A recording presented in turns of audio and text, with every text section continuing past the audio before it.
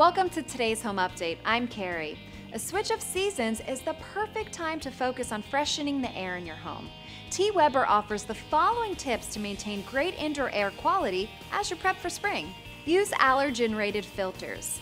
Besides making sure that your air filters are changed on an appropriate schedule, using a high-quality filter rated for allergen filtration will help clean the air as it cycles.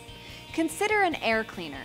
If those living in the home are experiencing severe negative health effects from invasive allergens, using an air cleaner in conjunction with HEPA air filters for the HVAC unit will dramatically increase the effectiveness of overall indoor air filtration.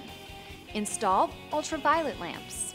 Ultraviolet lamps can be installed inside the heating and cooling unit to kill mold and bacteria that may develop on and around the coil due to moisture, and there are also lamps available that can sterilize the moving air.